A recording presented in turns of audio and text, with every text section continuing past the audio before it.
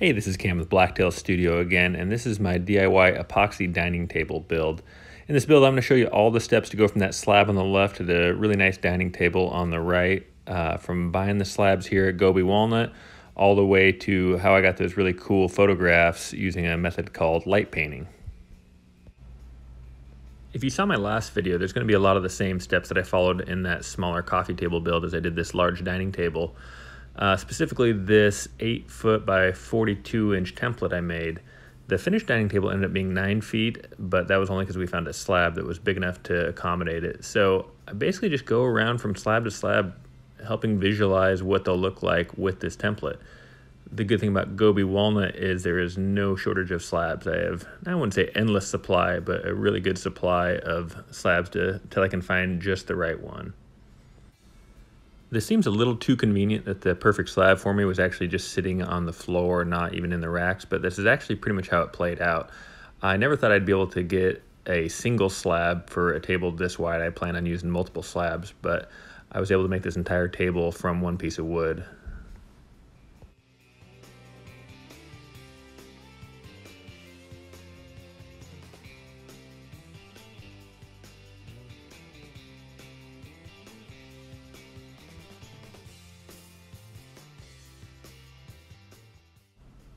I can really get used to this forklift thing because once I get home, it's going to be all manual labor to move it around.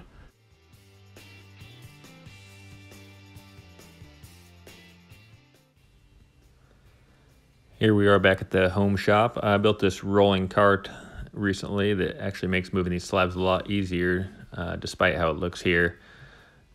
Tried about everything to get this thing started and finally able to budget there.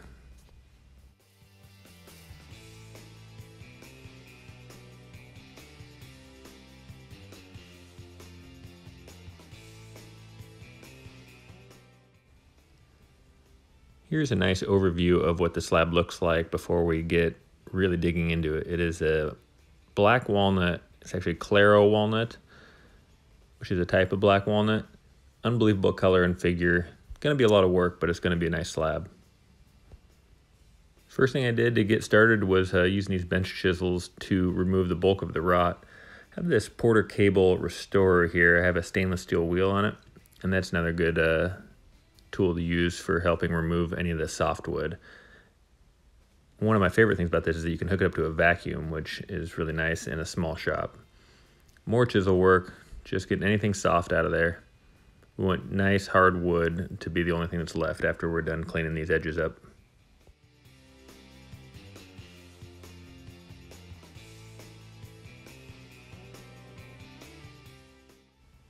Like I mentioned before, the template was for an 8-foot by 42-inch table, and I talked to my client and they were actually able to extend it to 9 feet in their space. We could have actually probably gone to 10 feet, but 9 feet was all their space would allow. So I extended the template to help me visualize it using the chalk line, and I always give myself a couple extra inches from the minimum dimensions that I need. That way it's always easier to cut it down. You obviously can't make it bigger. So I have 2 festool tracks, and I also have the extenders to combine both of them to make one long track, but both those were not long enough to make this cut. So I came up with a little trick that worked out pretty well that I'll show you here shortly on how to get a straight line using the one track and just moving it up. So here's the trick. I put these shims in to prevent the binding, and I found out that I could actually line the track up with those shims and have it stay perfectly straight. So there you go.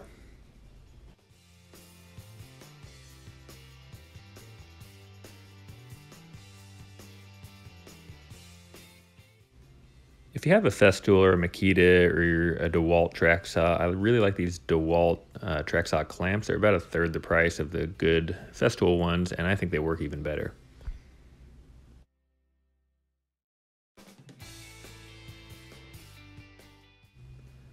So it's probably pretty obvious to you that we are just using the side that I cut off to fill in the other side of this table here. Just want to make my same chalk lines there and there.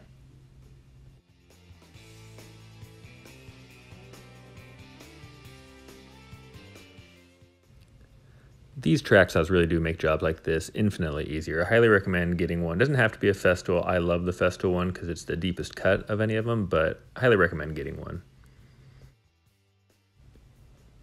I also love using my table saw crosscut jig whenever I have the chance. It's a nice, safe tool to use. Wasn't quite a deep enough cut, so I had to flip it over here.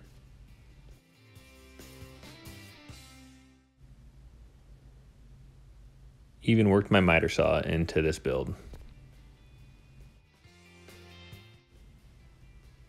This small piece in the bottom right was actually a client's request, and I didn't like the idea at first, and once the table was finished, I couldn't imagine doing without that piece. So a piece of advice is actually listen to the clients. They occasionally do have some good ideas. Here I'm using the angle grinder and the stainless steel wheel to continue to remove any of the soft wood left in there. I'm not crazy about using the angle grinder if you're doing a transparent epoxy because you will see the marks that it leaves, but this is going to be a black epoxy, so you won't see any of the marks on the wood. Also makes a lot of dust, whereas the Restorer or other tools with dust collection are almost dust-free.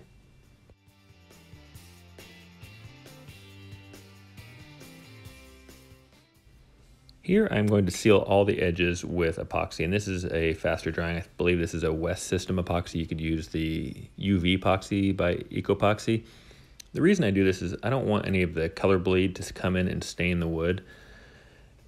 There are some people that don't do this and have great results with it. You'll get some bubbles if you do not seal the edges.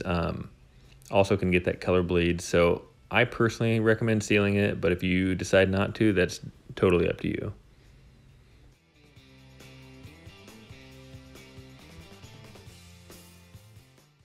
The people that don't seal the edges do so because they feel you get a better bond with the epoxy actually penetrating the wood, and I do agree with that. So if you do seal them, make sure to scuff it up to give a good bond for the epoxy. Here I'm going to start making the form, and I use melamine. I pretty much always use melamine. If you use the mold release, you can actually use these forms over and over again. I'm cutting my sides there. This table is going to be longer than the standard 8-foot sheet of melamine, so I have to put this extender piece in here, which isn't a big deal. I'm just going to caulk that joint and then put the house sealant tape over it. But we'll come back to this form. This is another step I feel that a lot of people skip. I would not skip this one really for any reason. What I'm doing is I'm sealing the whole thing with a shellac, and it goes on really quick, dries super fast. And the reason I'm doing this is if you spill any epoxy, any little drips, which you will, there's just no way around it, it'll stain the wood. On more porous woods, lighter woods, it can be more prevalent. Walnut's not the worst for it, but it only takes about 15 minutes to seal the entire slab and will make a ton of difference in case you get any stains. Okay, back to the form. I make these sides about an inch taller than the overall thickness of the entire table. That way you don't have to worry about any of it spilling out over the top. Anybody who's done enough of these tables has had a leak, so that's why I'm putting that plastic down. Also, this mold release is clutch. Absolutely don't skip this. Some people use the tape, and I've done that before. I think I did that in my last video, but the mold release actually works just as well and is a lot easier. So I say go with the mold release. If I was a bigger shop or I had more friends, maybe I'd be able to load this slab into a completed form. But since I was all by myself, I had to build the form around it. Wasn't too big of a deal. Same steps. I used the fast drying caulk. Don't use the silicone. I made that mistake. I believe I actually made that mistake on this table. It makes the sides really hard to get off. So that 20-minute caulk is my go-to.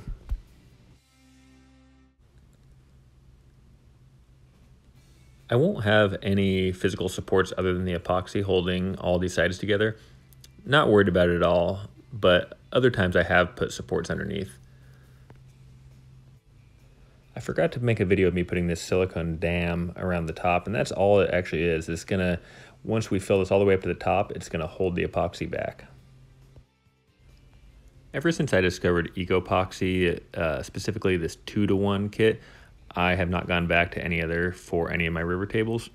You can use them. I've built tables using other epoxy. It takes a lot of work. Results aren't nearly as good. I only recommend using this Epoxy. Again, make sure you get the 2-to-1 kit though. That is clutch. Epoxy is pretty forgiving as far as epoxy goes in terms of you don't have to get the ratio down to the exact drop when it comes to that 2-to-1 ratio. Just fill it to the line, 2-to-1, dump them both into a bucket. Mix your dyes very thoroughly. This is a trans-tint liquid dye. I've had great luck with it. Epoxy makes good dyes. I've heard a company, Black Diamond, makes good dyes. I haven't used them yet. A good trick is to count the number of drops when you're mixing this if you're trying to match a color. I'm using my mixer attached to a drill. Mix it for about a minute, maybe 2 minutes. You don't have to mix it for 10 minutes or anything. Just get the sides, the bottom, make sure it's all very thoroughly mixed. Generally, you can pour epoxy up to 2 inches.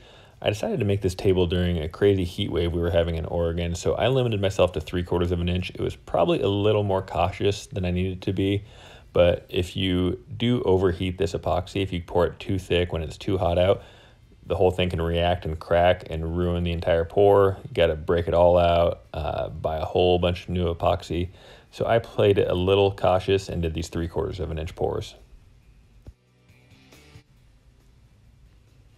If you time these pours before the first one is completely hardened, you don't need to scuff it up. It'll chemically bond to the first pour naturally. So I did that at about a 48-hour interval when it was just kind of tacky hard but not completely cured. You'll see a lot of bubbles in these pours here, and if you've worked with other epoxies, you're probably thinking now's the time that I need to pop those. You actually don't need to with epoxy. It seems counter, especially people that have done a lot of epoxy work. They will naturally pop themselves on their own in about that 48 hours. After my depth looked good, I decided to touch up some of these smaller spots with a syringe. It's a nice tool to get into the cracks. Don't have to worry about wasting as much. This was actually a Jello injector, so it wasn't exactly the highest quality.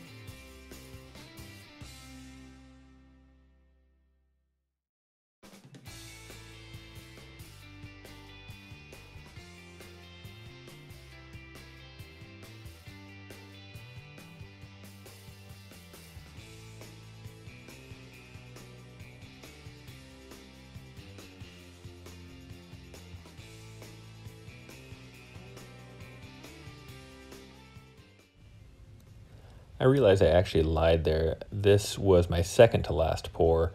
I didn't mix up quite enough. You can see it's not quite up to the top line there. I did one small pour after this, so a total of 4 pours, which is too many if you ask me. I probably could have done it in 2 pours, maybe 1 if I was really cautious. So cooling the epoxy, this is the key if you want to do these thicker pours. It may or may not have even been necessary with these shallow pours that I was doing, but all you need to do is get a couple fans. If you wanted to do a 2 to maybe 3 inch pour, I'd have a few more fans than this. And at the 12 to 15 hours, you just monitor that temperature with a heat gun and don't let it get over 120 degrees Fahrenheit. Okay, that's it for part 1. Click on part 2 now. I'm going to give a bunch of sanding tips, epoxy touch-up tricks, how I attach my legs, even an entire photography tutorial on how I take my photos. Thanks for watching.